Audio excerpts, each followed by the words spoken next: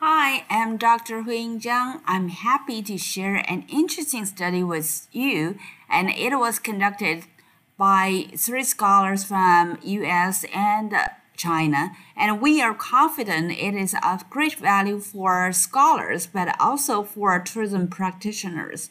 It is published in the special issue of Tourism Review on Tourism Agenda 2030. We propose a culture attractiveness index for sustainable cities in this study. Well, aligned with the Sustainable Development Goal 11, SDG 11, culture and tourism are key drivers to urban sustainability, and tourism plays dual role in reserving cultural resources and boosting visitor numbers. It also benefits cities through improving residents' well-being sustainability. Among different factors, cultural appeal is the key to attract visitors and distinguish one destination from another. However, we don't have objective tools to measure cultural appeal, which affect destination governance and management negatively. In light of this study employs the Delphi method to evaluate the cultural appeal of sustainable cities.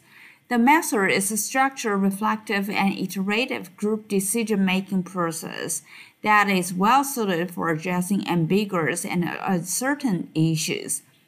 And the research is divided into three stages as shown in this picture. And based on this, a research flowchart was designed to develop the cultural appeal index.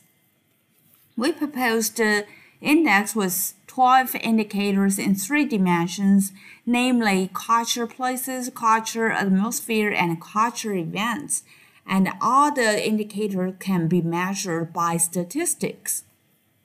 Well, this research provides us a lot of implications. First, it complements existing research by introducing statistical indicators, and it is also the first systematic evaluation of cultural sustainability using the Delphi method for experts' consensus. Also, in practice, it provides a quantitative index as a benchmark tool for destination managers. It also helps tourism enterprises to allocate resources and enable cities to optimize marketing strategies and drive local sustainability. That's all for you, and hope you like it, and thank you for your time.